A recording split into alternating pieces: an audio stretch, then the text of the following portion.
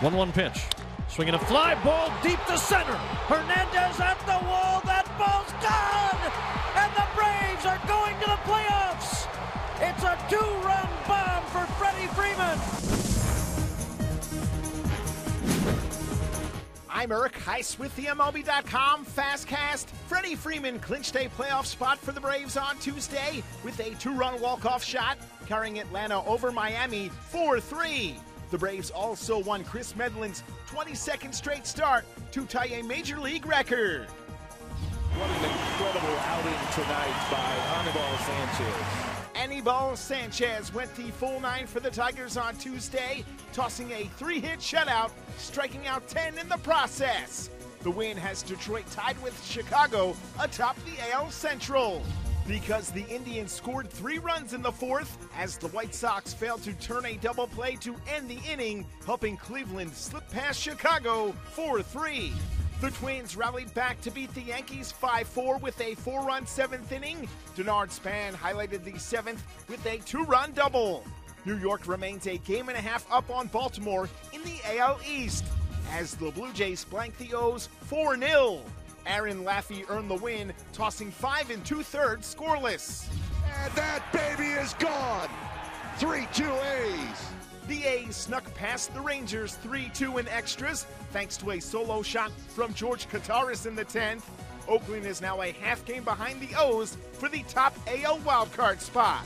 The Angels remained 2 games back of Oakland for the second spot in the AL wildcard, thanks in part to Zach Greinke, who struck out 13 batters in only 5 innings.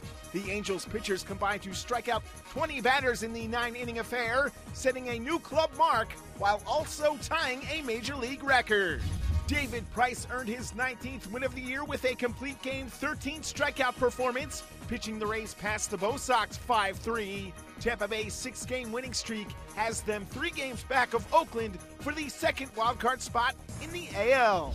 Jaime Garcia fanned 5 7 scoreless as the Cardinals shut out the Astros 4-0. They now lead the battle for the second wildcard spot in the NL by 4.5 games. Johnny Cueto tossed 7 innings of 2-run ball to pick up his 19th win of the year as the Reds doubled up the Brewers 4-2. Edinson Volquez helped the Padres get by the Dodgers 2-1, tossing 7 scoreless frames. First Major League hit is a home run for Darren Ruff. Darren Ruff hit out his first Major League home run to help Cole Hamels pick up his career-high 16th win of the season as the Phillies foiled the Nationals 6-3. The Pirates beat the Mets 10-6. Pedro Alvarez hit out a 3-run home run in the win. David Wright tied the Mets' all-time hits record with a 2-run single in the 7th in the loss. Paul Goldschmidt had a career-best 5 RBI, taking Tim Lincecum deep for the 5th time in his young career to lead the D-backs past the Giants 7-2.